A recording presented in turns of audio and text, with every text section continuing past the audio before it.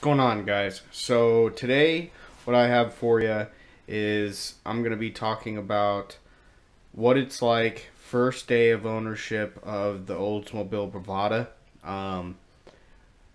I will go ahead and talk about the differences between a normal S10 and the Bravda itself, and then also the differences between driving a luxury sedan going to a luxury SUV. Well, kind of luxury. It's not the greatest now, but so that's what we're going to be talking about today.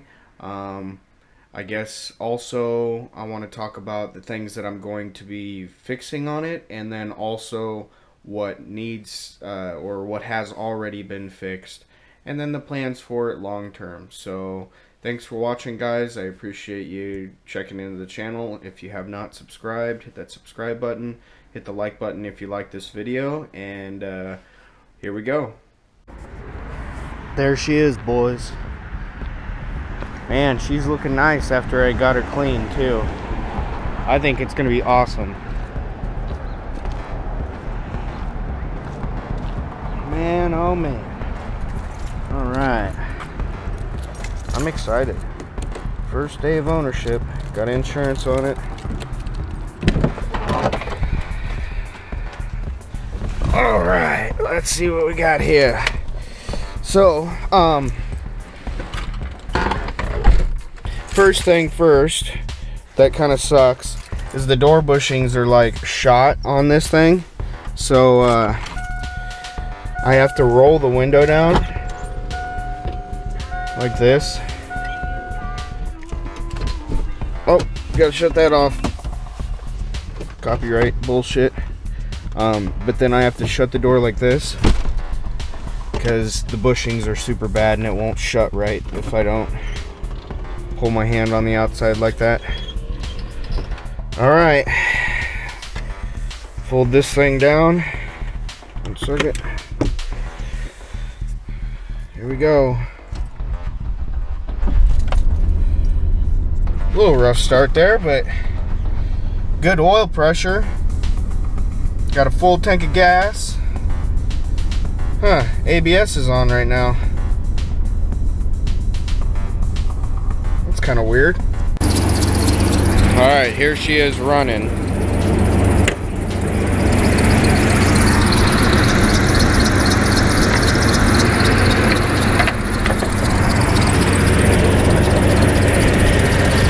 I don't know.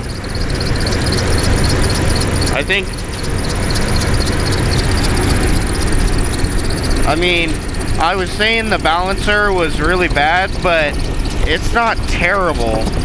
You probably can't hear a thing because of the wind. Sorry about the wind, it's coming from the fan.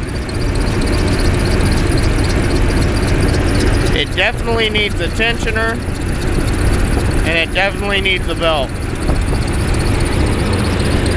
But the belt's not terrible, it's just cold. Now, for the misfire that it has, I'm kind of wondering if it's like the distributor that's up here, or if it's, you know, maybe the wires or the plug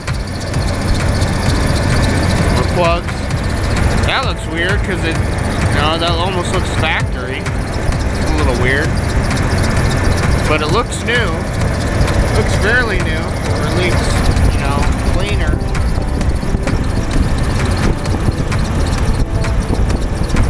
Yeah, I'm gonna have to pop this thing off, and I haven't even looked at the. Really haven't looked at anything. Needs the bulb. Got a new battery.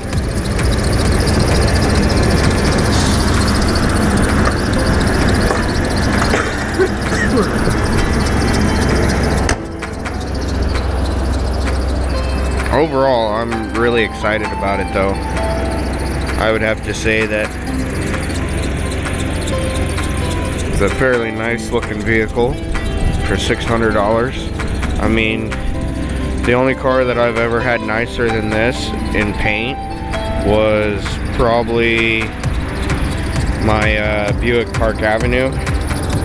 And even at that, it was still like it had its issues.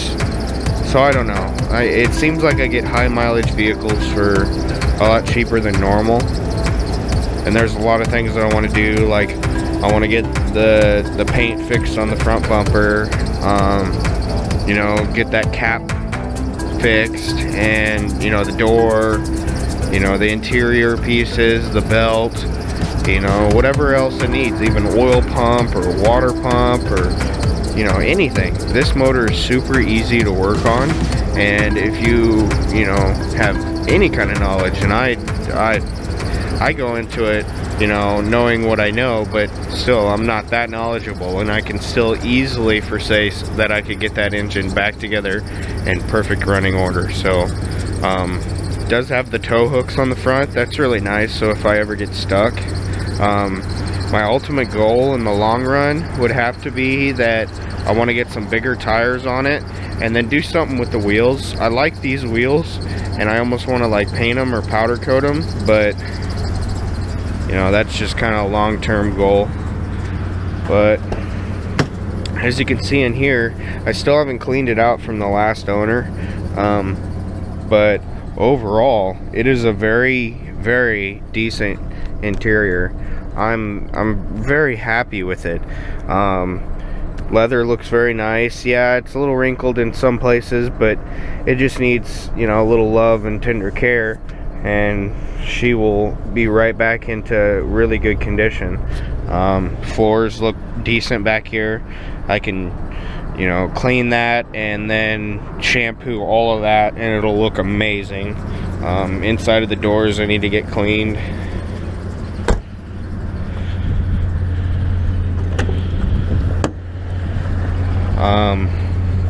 Back here I need to get this thing fixed. It doesn't stay up there, but that's your hideaway to slide it across, you know, over there to hide your groceries when you know, go and do something somewhere else. I did put a wheel bearing in this vehicle. That's the old wheel bearing. It was gnarly. Like I would have to have two hands just to turn that. It was bad. That's probably why the people that had it before me got rid of it.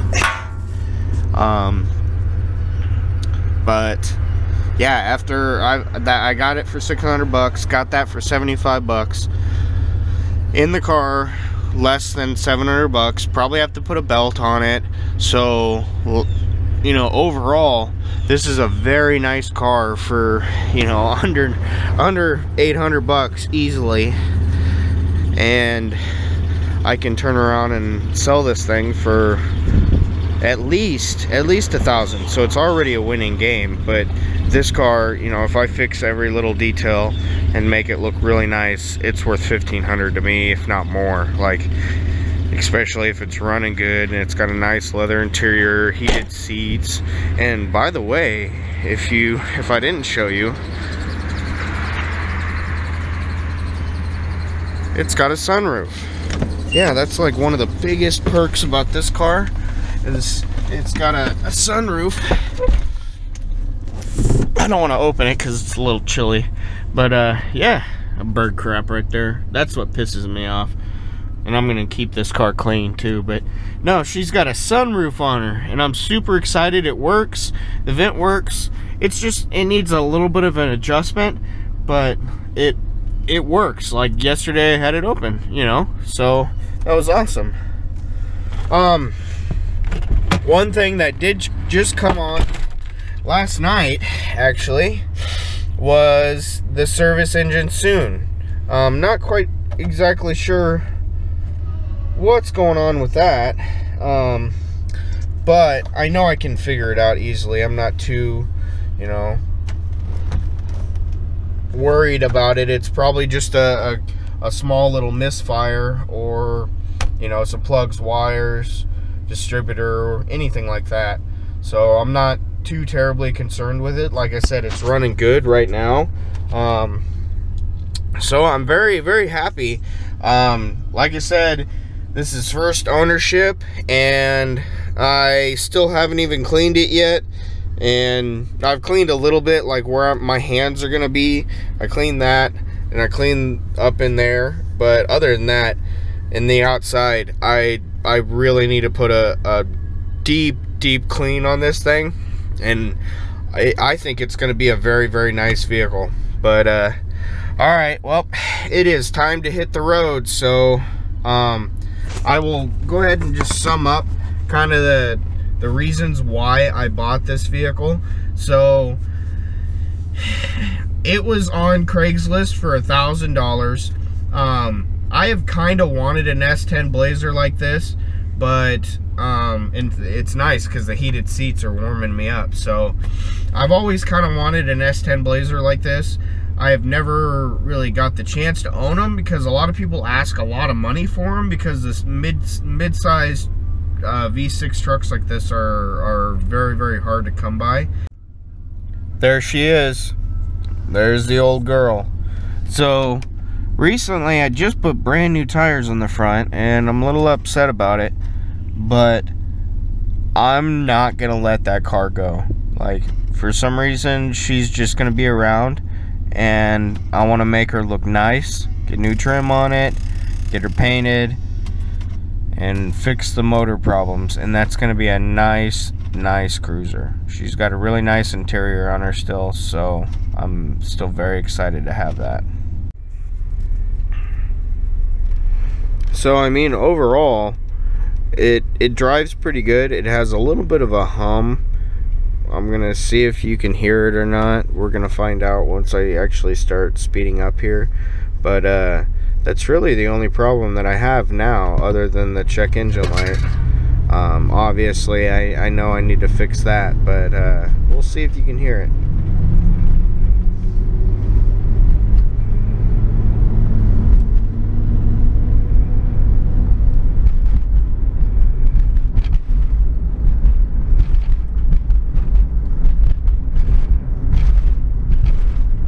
There.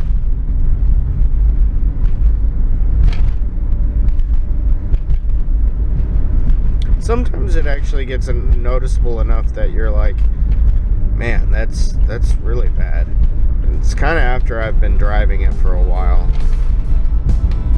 So